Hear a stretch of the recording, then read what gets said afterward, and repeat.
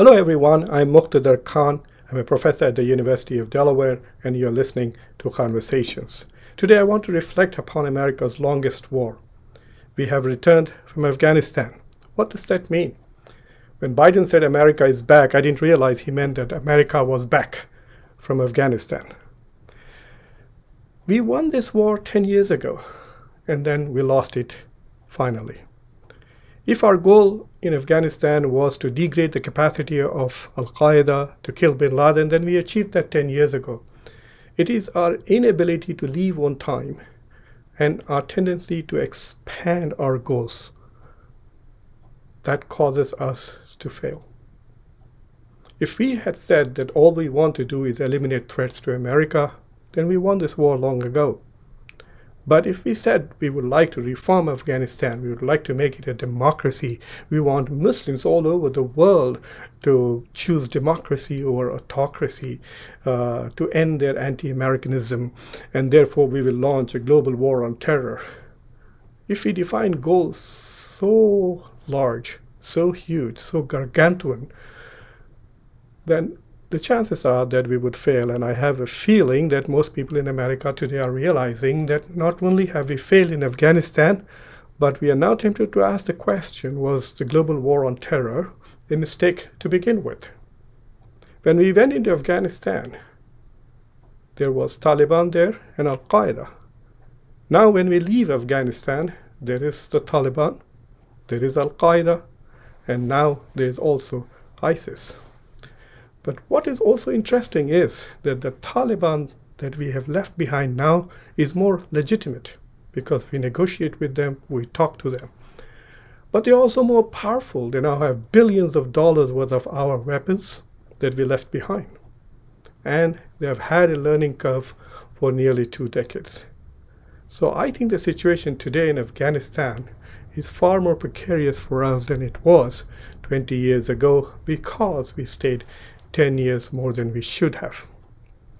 The region will be submerged in very ugly geopolitics. Rest assured, there's not going to be peace and calm in the Afghanistan area. There are other nations there who have deep concerns with the changing geopolitics of the region. India, Iran, Russia, China, Pakistan. We are going to see geopolitical competition between these regional powers, and the epicenter of that geopolitical competition will be Afghanistan. Afghanistan is not going to be at peace. We have seen what's coming. The Taliban have many enemies. The Northern Alliance has declared war on the Taliban. Those in the previous regime who have been marginalized, have lost power, have lost wealth, will definitely be against Taliban and the challenge of ISIS. Ironically, America has not left Afghanistan. We have left the ground of Afghanistan. I think we will remain in the airspace in Afghanistan for a long time. And what is also possible is that we might actually witness American drones and American aircrafts and American missiles targeting the enemies of Taliban, and it will appear as if we are protecting the regime of the Taliban in Kabul from its other enemies, especially ISIS. So even though we have withdrawn from Afghanistan, it appears as if Afghanistan will not let us go. The last question that I want to raise is, what impact has this long war had on our society? Clearly, we spent too much money, more than $1 trillion. We are in debt. Imagine if we had spent that $1 trillion on infrastructure at home. So there is a cost involved to it. But then many Americans lost their lives, and many have returned home wounded, suffering from PTSD, causing a kind of undercurrent in the society which is not healthy. And the wars itself cause divisions in the society, and we can see the bipartisan or division in America, which is getting more and more vicious, more and more vitriolic.